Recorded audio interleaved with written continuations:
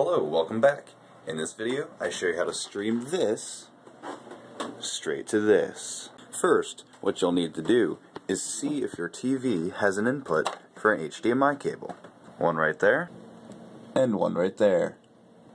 Next, you'll need to make sure your computer can plug into an HDMI cable. Mine uses HDMI Mini. For mine, since it has an HDMI Mini, you have to look for a cable converter that can convert the small to the large. And next, you're going to want to pick up an HDMI cable. This one is a 6-foot long cable. I got it for about 15 bucks. But this one, this short, is only going to work if you have your computer and your TV close together. As you can see, my computer and my TV are a little more than 6 feet apart. So what I did is I went on eBay and I found a 30-foot cable that goes from all the way from my computer all the way around past my ghetto Xbox and plugs into my TV. So now that you've got all that hooked up, you're going to want to check where your inputs are. Mine is plugged into input 2.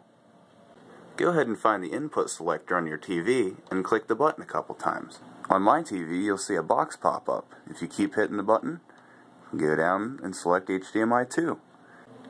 Now right now it's saying no signal. That's because I don't have the outputs set up on my computer yet.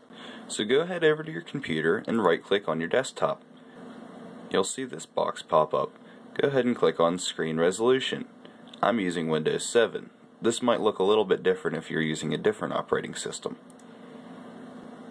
For this to work on my computer, I'm going to have to disconnect one of the monitors.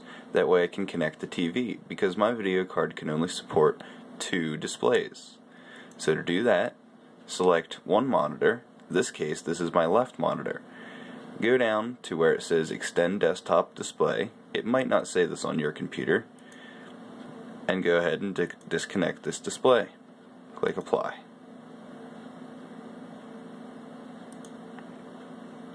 Now you have one display on.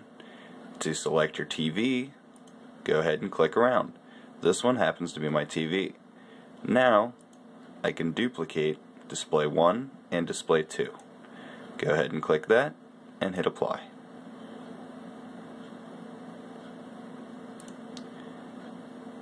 After this, you'll be able to look up to your TV, and there it is. You might want to fiddle around a little bit with the resolution to make it a little bit clearer on your TV. Now, instead of dragging your mouse and keyboard onto your bed, that way you can lay back and watch your computer on your TV, go ahead and download the RemoteDroid server online for your computer and the RemoteDroid Android app for your Android cell phone or tablet. I just happen to have a few Android devices laying around to my disposal, so I'm going to go ahead and use one and hook this up.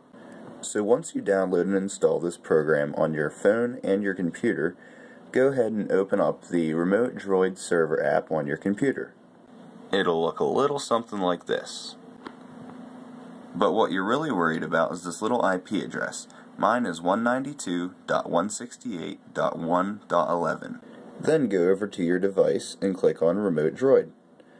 It'll pop up this little screen. Now you probably won't have these ones down here saved, but go ahead and type in that IP address up at the top. After you've done that, go ahead and click Connect. There we go. So now you can sit back on your bed and move your mouse around with your phone. You can also do keyboard too if you click this button right here. And if you have a phone like mine, you can slide it open and use this keyboard, the physical one. So guys, I hope this how-to helped you. If it did, please be sure to give it a thumbs up. And please be sure to share it if you think it can help someone else.